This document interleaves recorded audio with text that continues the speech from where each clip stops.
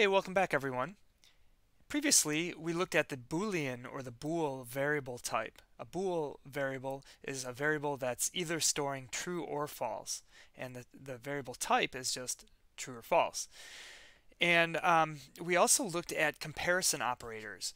A comparison operator compares strings or numerical data with each other. So you can compare a string with another string to find out, for example, if they are equal to one another or not equal to one another. Or you can compare numerical data to find out if one variable is greater than another variable. And at the end of this comparison operation, or when you execute a comparison operation, you get a Boolean result. You get either a true or false. So now we're going to continue this discussion, and we're going to look at Boolean operators. We can actually perform operations on Boolean variables. So let's have a look at how we would do such a thing. All right. First thing, I'm going to just use this editor as some notes. Right? And so these are going to be Boolean operators. And the first operator that we have is the not operation. Now, I already have it stored in the variable, or it's stored in memory, excuse me, the variable test. Test is equal to true. So here it is, test. Hit enter, it's true. I can say something like not space test. And you'll see the not lights up in blue or a different color. So that's a key word in Python. So I don't want to call any variables or functions or anything as not, because again, that means something very specific to Python. So if I say not test, that evaluates to false.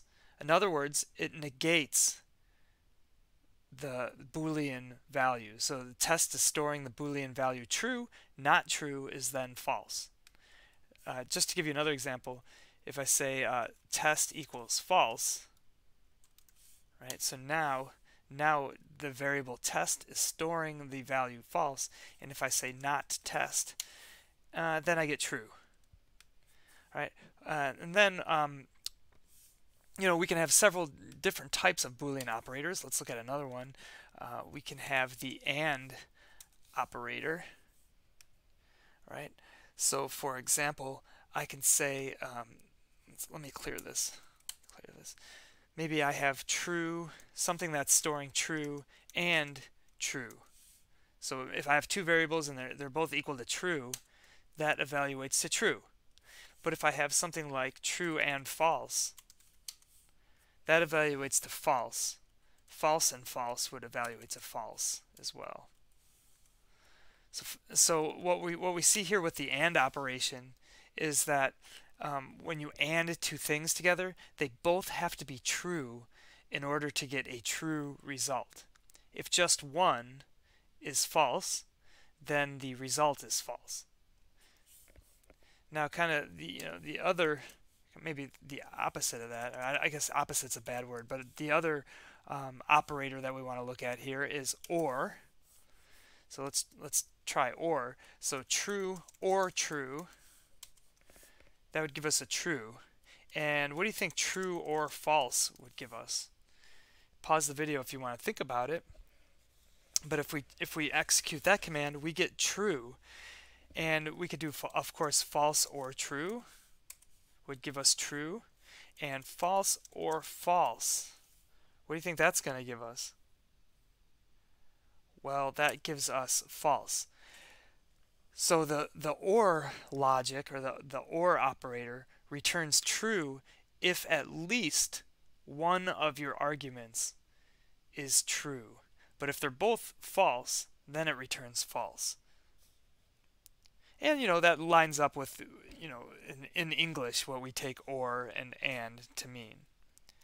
Now the cool thing with this, I'm going to clear this again, is that we can combine these ideas with the previous video where we learned the comparison operators.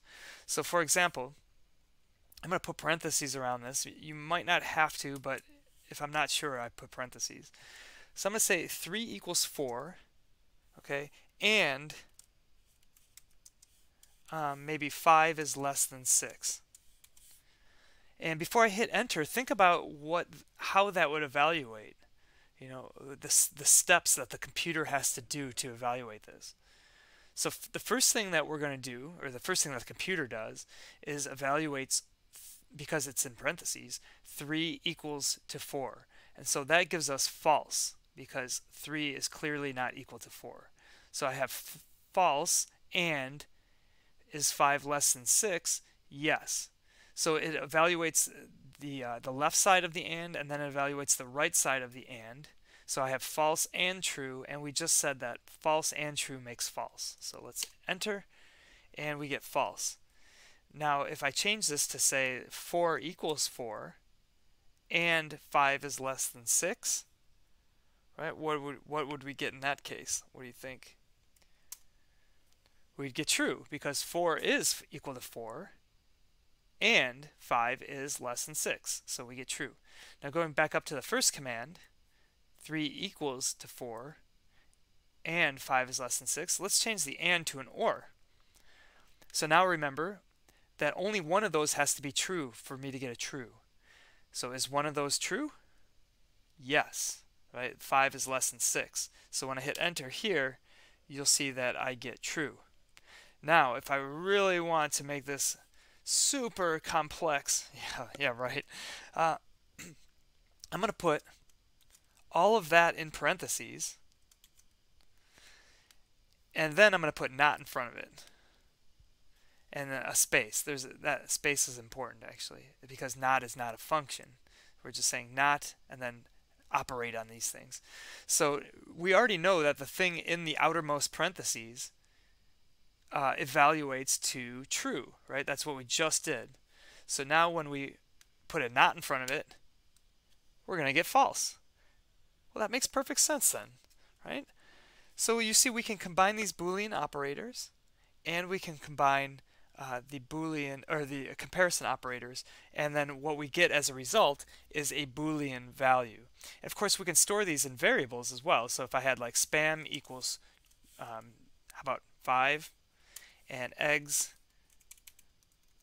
equals 6, maybe bacon equals 1, right? I can say something like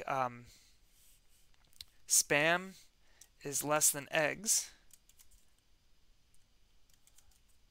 and then or how about and bacon equals 1, right?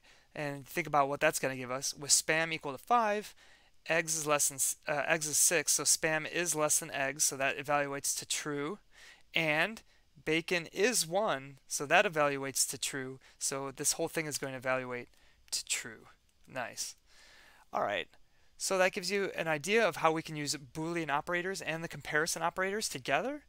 And in the next video, what we're going to do is we're going to combine, or we're going to kind of combine a lot of concepts here. Now we've got the Boolean, we've got the comparison. We're going to start to write code now that selects different lines depending on how these things evaluate, how these Boolean tests evaluate. If it evaluates to true, if we have a statement that evaluates to true, then we run some block of code, and maybe if it evaluates to false, we run some other block of code, right? This is where we're getting with this. This is going to be really neat. So I will see you then for if statements.